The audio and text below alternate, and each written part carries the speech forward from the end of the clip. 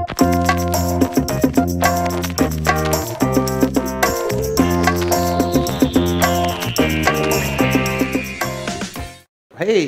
good morning. Good morning, everyone. My name is Zach, and I am a photographer here in town. And I have been pursuing photography for about 15 or 16 years now, from the point of saying, I have to do something with my life, what is it going to be, to today. So about 15, 16 years ago, I said, I'm going to be a photographer, that's what I'm going to do. And this morning, I wanted to talk about honesty and being authentic with who you are, both with yourself, second within your own industry, and then with your clients as well. All right.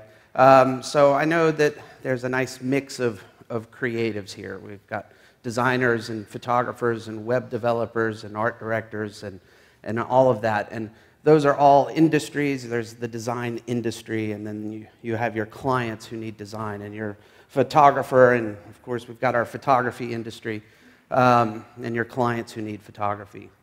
And I want to tell a few stories about when I got started, and how I was communicating about what I did, and the work I was doing, and the kind of sea change that I had to make in my life before things really started to happen for me. So if I would have walked in here somewhere around 2000, 2001, so somewhere around 10 or 11 years ago, and we were sitting outside having a cup of coffee and chatting, and you say, okay, Zach, what do you do? Well, I'm a photographer, and I shoot assignments for the New York Times and the Washington Post and Chicago Tribune. Awesome, right? You know? Well, what do you shoot? Well, I shoot for their internet verticals and do like kind of online advertising. And remember, this is like early 2000s, so the internet was still kind of cool, and not the pain that it is now to some of our lives. But wow, you're shooting for the advertising on the internet, the New York Times, the Chicago Tribune, the Washington Post. This is really fantastic. In honesty, what I was shooting were apartments for Apartments.com.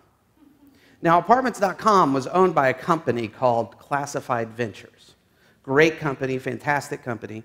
Classified Ventures was this joint company owned by the New York Times, the Chicago Tribune, Washington Post, Knight Ridder, Gannett. All right? Now, my personal goal of what I wanted to do as a photographer was not to shoot apartment complexes. All right? That's not what I went to school for. That was not, I didn't get Richard Avedon's coffee table book of apartments. Right? I wanted to do real photography. I wanted to do important photography. I wanted to make pictures that hung on walls that people walked into with a glass of wine in their hand. It was like, oh, wow. And it wasn't apartment buildings and exercise rooms and clubhouses. And there's nothing like taking a 360-degree virtual tour of a pool in Midland, Texas in January. That's, here I am, this is my job. But when I went out in the world, when I got on photography forums and I was speaking with other photographers, when I was still trying to get my freelance career going, I was trying to get out of apartments and get into editorial and commercial photography, what do? I shoot internet advertising for the New York Times and Washington Post and Chicago Tribune. And every now and then it'd be, oh, do you know Sally so-and-so over at... No, we're in a different building. I see somebody, I gotta go. All right? There's, in the creative industry, there's this weird balance that we have as creatives of we have to go out into the world, we have to have a certain amount of confidence in what we do. But what I see so much, and what I was so guilty of, and what I see so much of today, is that we go out into the world and we make this very large projection of ourselves. If you would have met me 10 years ago, I would have walked into this room trying to make myself 10 feet tall. I would have taken some little thing and expanded it into, well, that's a big thing I'm doing. You know, well, I just finished up a web campaign for Nike. You're the 8th subcontractor, and you did a banner ad that happened to have a swoosh on it for a Facebook thing, right? Is it a campaign for Nike? Yeah, Nike's kind of your client, but you're the 8th contractor down. So there's this part of us that we want to jockey. You know, there's the big saying, fake it till you make it, right? Just fake it till you make it. Get out there and put your best foot forward, blah, blah, blah, blah, blah, blah, blah. But as I walked in and shook someone's hand and gave them this spiel, I knew I was lying to them. I knew I was taking this little grain of truth and expanding it. I might as well have just gone into politics. I was lying, basically. And I was trying to convince people that I was doing things bigger and better than I actually was, in hopes that they'd like me, in hopes they'd find an interest in my work, in hopes that they'd hire me and pay me money so I could quit doing the toilets and the clubhouses. One of the biggest rules at apartments.com is when you photograph the model apartments, when you photographed the bathroom, the toilet lid had to be down. You know how many times I had to go back to an apartment complex and re-photograph a bathroom because I forgot to put the toilet lid down? You know? And here I am going, I want to be a Richard Avedon one day, and this is what I'm doing. So, as much as I jockeyed, as much as I put a big projection of myself out there, as much as I did all of that, I never got my career started. If you would have talked to me, you would have thought, God, man, Zach's doing amazing stuff. No, I wasn't. But I was hoping you'd think I was. You know, was it ego? Was it pride? Was it just trying to get the next job? It was all of that. And what happened was it all came crashing down. You know, I lost my career. I went through a divorce. I ended up working at Kinko's. 8.5 years ago, I was at Kinko's in Buckhead. If you had a project running and it was messed up, I apologize. And it all came crashing down, and a dear, dear, dear friend of mine named Mark Climby. Mark Climby was shooting weddings here in Atlanta, and he gets in touch with me one day, and he said, look, I'm shooting weddings. I'm really busy shooting weddings. I need another photographer. Would you be interested in shooting weddings? And, you know, apartments to weddings in my mind was like, I don't know, man. I wanted to do real photography. And I thought wedding photography was whatever. But I'm at Kinko's. The only pictures I'm taking is a passport photo, you know? And why not? You know what? All right. So Mark bought me a camera and set me loose at a wedding. And I felt as though I was, you know, the paddles had been hit to my chest and I was brought back to life. And I got started again in this industry 8 years ago as a wedding photographer. Now, is that what I wanted to do with my life? No. It's not what I wanted to do. I wanted to go and still do the editorial and the commercial thing, and that's where I wanted to go. But so now I'm shooting weddings. And when you're talking to an art director, you know, you sit down, here's your book, and so what are you shooting? Weddings. You know, not advertising, I'm just shooting weddings, right? But I looked back on my life and I said, you know, what I used to do and how I used to puff myself up and how I used to project myself out there as large, that did not go well for me. So if I'm shooting toilets today and someone says, Zach, what do you do? I'm a photographer, I shoot toilets. Love it, hate it, I don't care. I am happy I get to be shooting toilets today. You know what? I'm at a wedding, I'm shooting a wedding, I'm happy. I'm taking pictures. I'm getting to do what I do. It's not the coolest thing. It's not the cover of Rolling Stone magazine. It's not these big goals and mountaintop ideals that I have that I want to do with my life. But you know what? It's where I am today. So I started to just put myself out there as, when I talk to anyone in my industry, when I talk to any potential client, when I talk to whoever I'm talking to about what I do, I'm just going to be honest with it. Here's what I'm doing right now. And here's who I am. I'm just a dude. I used to be a dude, dressed up as a dude, playing another dude, and it didn't go well. So I'm just going to be honest. Here I am. This is what I'm doing, and this is what I'm working on, and here's where I'm trying to go, but I'm not there yet. So I get started. My career's starting to build up, and I'm able to go get a studio space, and things are starting to happen for me locally here in Atlanta, and I'm kind of feeling good. And I get this phone call one day, and I answer the phone, and this lady says, "Hi, my name's Lynn. I'm a producer in Connecticut." I'm like, "Oh, hot damn. My name's gotten out of Atlanta. It's got all the way up to Connecticut. Yes!" And a guy named Mark Adams gave me your name. Sweet. Mark Adams is a good guy, great photographer, a friend of mine here in town. And we have a job coming up next Tuesday in Atlanta. Yes? Tell me more. And Mark told us you'd be a great assistant for this job. Oh, Jesus. Really? I thought Mark's pulling a joke on me. That he got called to be an assistant. And he said, I'm busy. Hold on. Call Zack Arias. He'd be great for this. And hangs up the phone. And so she starts to go into the details about this job. And I'm saying, hold on. I'm sorry. I'm sorry to stop you, but the ego, the positioning, the jockeying, hey, I don't assist anymore. I'm the guy pushing the button. I'm not the coffee getter. I hate to cut you off, but, I'm a full-time photographer. I have my own studio space here in Atlanta, but you know what? Tell me what you're looking for and what you need, and I will find somebody to be there for you on Tuesday. She said, okay, well, Joe McNally's coming to town to do a shoot for Sports Illustrated. National Geo Joe? Like National Geographic Joe McNally. Yes. When is this job? Tuesday. I'll be there. I am sorry that my ego just got in the way. Let me eat it, swallow it, and I will be glad to go be Joe McNally's second assistant. That's fine.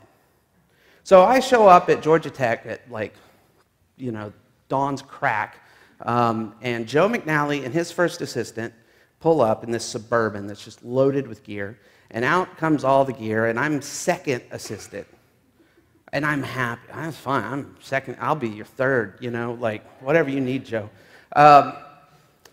His first assistant's a guy named Brad Moore.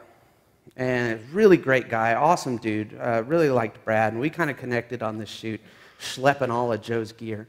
And so we do the job and all of that, and life goes on. And I was just happy I got to see Joe work, and I got to have lunch with him, and that was great.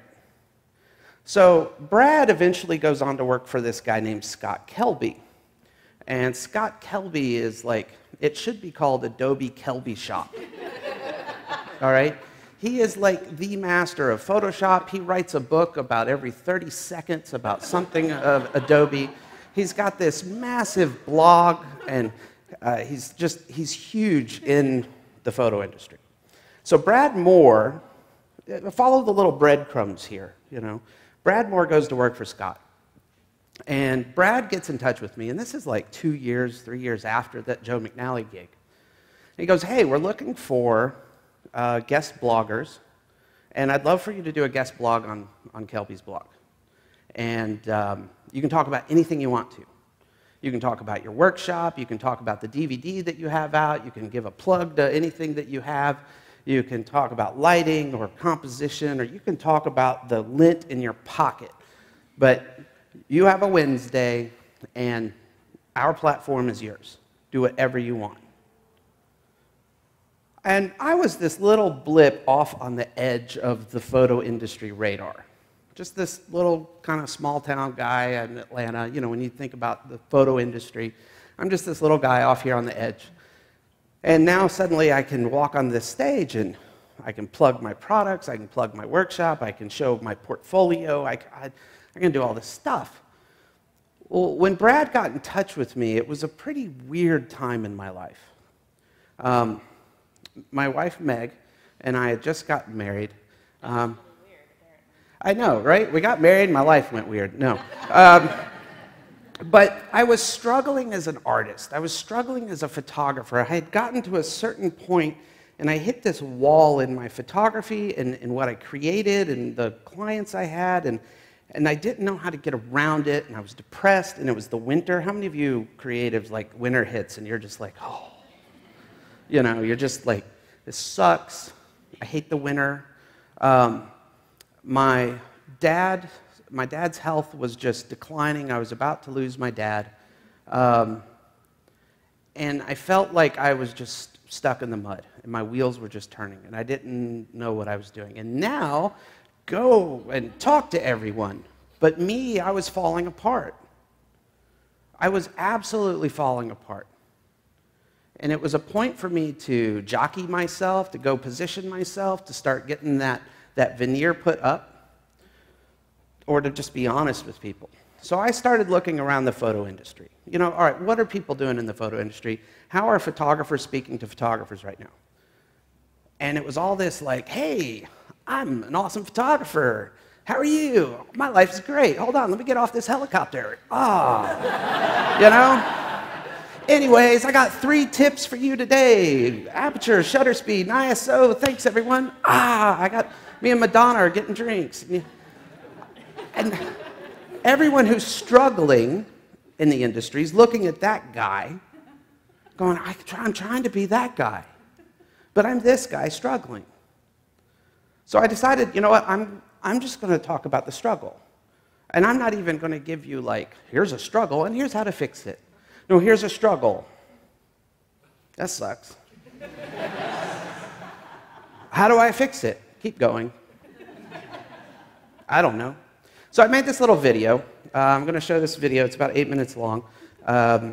And when I put it on, when I sent it to Brad, said, here you go, here's my guest blog entry. Don't mention a thing about my workshops, mention nothing about my DVD, don't say anything about me, just show the video. And I thought, I'm about to have a Jerry Maguire moment. That I'm going to come out there, and everyone's going to go, he's lost his mind. So let's pull this video up. Hey, I'm Zack Arias, and I'm the guest blogger today at scottkelby.com, and I'm going to talk to you today about Photoshop techniques and post-production. And I'm going to talk to you about off-camera lighting. I'm going to tell you how to start a workshop. I'm going to talk to you today about location scouting, picking out a background for a portrait. Thank you guys for the opportunity to be here. I'll talk to you about studio build-out. I'm going to talk about workflow and getting paid. I'm going to talk to you today about how to use a computer. I'm going to talk to you about light and shadows and the transcendental qualities of each one. Post-production and Photoshop techniques. I'm going to talk today about red chairs. I'm going to talk about women's clothing. They're going to make you a successful photographer. Photoshop and post-production. I went to IKEA and I bought sticks at IKEA. $150 worth of sticks at IKEA. I'm going to tell you how I did it. Today, we're talking about big, huge prints and how to make them. Hi, I'm Zack Arias. I'm going 100 miles an hour down a dead-end road.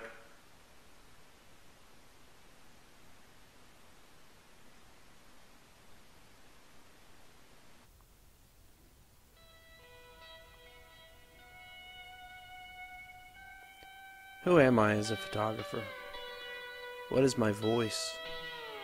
I don't even know what that really means, but it keeps me up at night.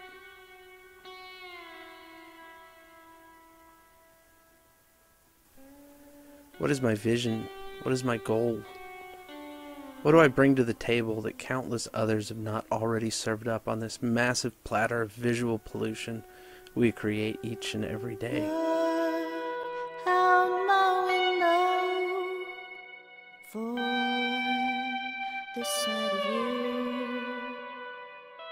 on your way home back to me. Who am I? What is my goal?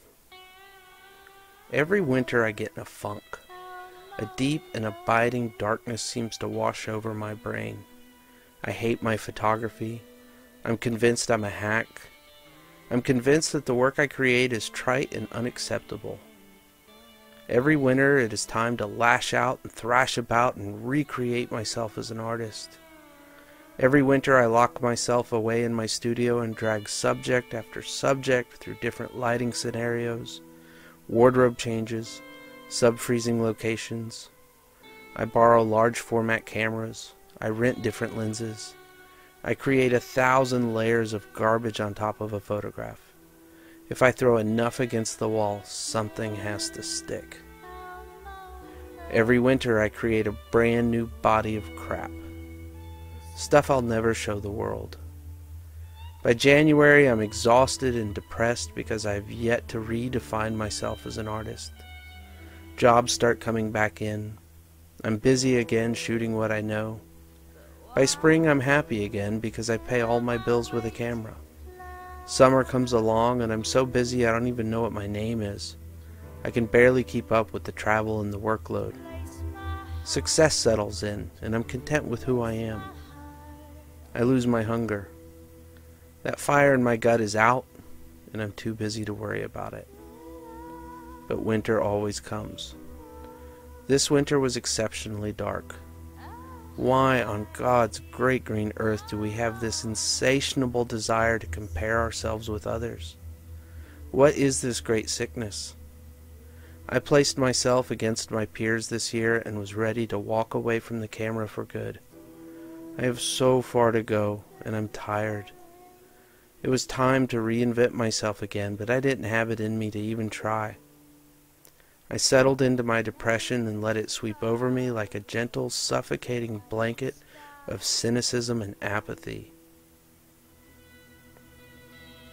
I've been driving as fast as I can for as long as I can remember. I've been stuck at this breakneck speed and it seems as though I can't get out of first gear. By the end of last year I was throwing rods and the gaskets were blowing out like birthday candles. Bittersweet, this glass that we drink from. Raise a toast as it all falls apart. Got your stones at a throne. Lay your head here for a while. As my friend Kevin Abeda says, we aren't curing cancer with a camera. That needs to sink in. The only job that cures cancer is the job that cures cancer, as my friend Luis says. The rest of us are just paying rent. At the end of the day, it isn't this camera that matters. My father, he gave me my first camera. He was quite the enthusiast. My father has now been lying in a hospital bed for nearly 2 months. They put the trach in to help him breathe. Now he can't talk. If he doesn't pull out of this, he won't speak again. He's had his 78 years to say what needs to be said. I pray his voice comes back. I have a lot I need to say to him, and I need to know he hears me. Chances are you have your voice. You can say whatever you want to say right now. So what are you saying? What are you doing with the time you have right now? When you're pushing 80 and you're flat on your back with no way to speak a single word, what will be going through your mind? Shutter speeds? Cool locations? That portrait series you shot that was printed in some magazine that no one remembers the name of? So why is all that so damn important now? I can pay my rent with a camera, or I can punch a time card and collect a check every 2 weeks. I can have the ability to make it to afternoon school functions for my boys, or I can just make the weekend events. I can hang out in a coffee shop with my wife at 10 a.m., or I can be watching the clock waiting for my 30-minute lunch break. I have an amazing life. I'm so very grateful for what I have, and any belly aching I do about it should have me taken to the woodshed for a lashing. So I'm still working on my photography. Am I so arrogant to think that I'll have it all figured out at 36 years old? I won't have it figured out at 56. But I'm on my way. And so are you. Some of you are the real top 10 photographers in the world, and the rest of us don't even know you're alive. You don't even realize how amazing you are. Some of you are just getting started. Be patient. Don't rush. Chill out. You are on your way. Some of you suck and you really need some help. Your camera doesn't have a Richard Avedon button on it, does it? Well, Avedon sucked, Karsh sucked, Adams sucked, Mary Ellen sucked, Cowart sucked, Jarvis sucked. Every photographer in all of history was a horrible photographer for some period of time. They learned, they grew, they had dark days, they persevered. That is the way of the artist. Just be patient, keep on going. Transformation takes time, and from what I've seen in my life, it really is worth the wait.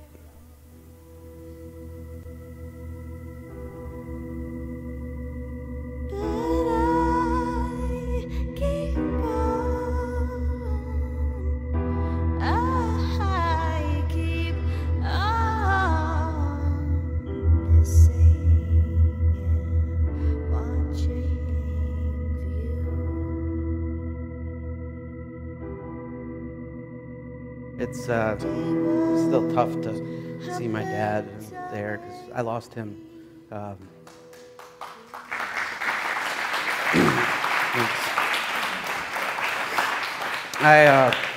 lost my dad a few weeks after this went out. So what the hell's my point? My point is that I made that video, and that song there for the most of it was my wife, Meg. I just wanted to be honest with people. You know, I didn't want to just go and position myself and go, hey, I fart rainbows. And I thought maybe 10 people would get it. 10 people would see what I was doing. Really, I wanted to make something for my wife. I wanted to make something, you know, that she would like. I mean, she likes my photography. She supports my photography, but I wanted to make that for her, something that's cooler than what I normally do. And the response to that video was insane. It got on Kelby's blog. There's currently 500-something comments on that blog post. There's over 900 comments on my blog post about that video. It still gets tweeted 10 times a week, and it's been 3 years now. I was this little blip off on the edge, and instead of taking this platform and projecting myself as, hey, I wanted to just go, hi, I'm Zack, I'm struggling, it's hard, it's tough, just keep going. And the response was insane. And I won't go into the numbers, but if we were social media experts, they're healthy, all right? So what I want to leave you with is a couple things. That if you're in the creative industry and you find yourself constantly living by the fake it till you make it, I got to make myself a little bit bigger, I got to stand on my tippy toes, and hey, I'm doing this awesome thing, like, tone it down, all right? You aren't curing cancer with your design, your photography, your art direction, your whatever, you know. You're doing good work and all of that, but you're not the epicenter of all that's going on in the creative world, right? So tone it down. For those of you who are struggling and you're like, oh, I'm never going to make it there, you know, just be honest. Be honest with who you are. Be honest with your industry. And be honest with the clients. As I go around and shop my book around and I sit in front of big so-and-so art director, I'm nervous as can be, Because I haven't just shot that new campaign for Levi's or whatever. I'm just a guy, I'm shooting pictures. I'm in Atlanta, here's my stuff, and let's get along and have a cup of coffee, and maybe I get, let's hang out. So not having all the big things in my back pocket doesn't stop me from getting out there and trying to go still get those big things I want in my back pocket. All right? And some of you, you may be shooting at glamour shots right now. All right? How many of us are, graphic designer? How many graphic designers in here? All right. How many of you, get those value pack coupons in the mail? And you just kind of laugh like, what fool is having to do this for a day job? Ha, ha, ha, ha, ha. Well, that fool having to do that as a day job might be brilliant. And they're just trying to feed their family, and they're just trying to figure it out, And you may be like, I'm trying to be creative, and nothing's happening for me. My life right now is just there. That's my wife right now. She hitched her wagon to mine, and I'm going 100 miles an hour. She's an amazing creative, a fantastic musician. We have 4 boys, age 2.5 to 13. You think she can live on the road? Especially when I'm on the road? And she struggles. It's okay to struggle. If you're in that spot, if you're in that, it's dark, it's struggling, it sucks, make something. Create something out of it. I cannot tell you how helpful making the video was for me. When it's dark and depressing and everything sucks and you hate everything about what you're doing, make something, create something, share it with people, be honest. And it's amazing how much things start to open up for you. So, thank you very much for having me. Good.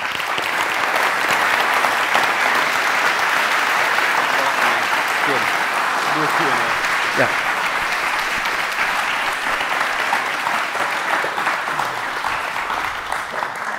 All right, so we'll do a Q&A. So if you guys have questions for Zack, just feel free to shout.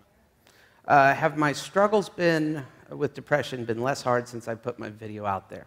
I'd say no. It didn't change my body chemistry at all. If it did, Final Cut would be bigger than it is. No, but you know what it did? It connected me to tons of people going, I deal with that too. Like, I'm not alone in this. I compare myself to everyone else too. Like I mentioned, at the very end, I was going through all these great photographers who sucked at some point, and I mentioned this guy Cowart, Jeremy Cowart. And Jeremy Cowart's the type of photographer, I look at his stuff and I'm just like, I'm taking my cameras, I'm putting them away, and I'm going back to Kinko's. I will never be there. And I'd never met him, I'd never talked to the guy, but I went ahead and called him out that he had to have sucked at some point. And he calls me like 3 days later. Like, I'm giving a talk, can I show your video? Yeah, do you? Okay. And then we ended up meeting a few years later. And it turns out he was looking at my life and going, Zack, I've been watching what you've been doing the last couple of years, and I wish I had half of what you got going on. And I'm like, oh my God, dude, I look at you and I wish I had an eighth of what you had going on. And he's looking at me and I'm looking at him, and we're like, really? So it did help me know that I'm not alone in this. And it gave me something to do. Like this winter, I was really not looking forward to this winter. I thought this winter's going to suck. It's going to be exceptionally dark. So we started planning personal projects. I'm going to keep some personal projects on my plate. I'm going to, regularly every week go out and shoot and make something and things like that. The hardest thing for me with that video was the feeling like I got to follow it up. I gotta make Transform Part 2, Transform harder. And what I've learned was that came out of my gut. I just let it out and just let it be its thing and not try to turn it into a franchise kind of thing. I have a All right. How'd you get to be so cute? Oh, how did I get to be so cute? Well, I'm just a mirror of you.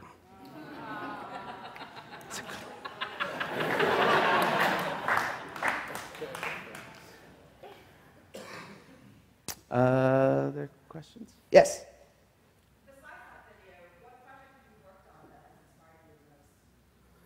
Besides that video, what project have I worked on that has inspired me the most? Currently, I have this project going on called Faces and Spaces. A lot of what I've done over the last 8 years is shoot musicians. So I shoot people 30 and under. And I wanted to go shoot different subjects. So I started a project where I'm only photographing people 70 or older. And it's been great to meet people and to sit and talk to folks who are our elders and hear their stories. So I've photographed a World War II veteran, and just to kind of hang out in his apartment and hear him tell some stories, like, that's awesome. I'm there to make some pictures and build a new portfolio piece and just do personal projects, but I'm getting to meet really interesting people and hear cool stories. And that project right now for me has been really inspiring, just for me as a person.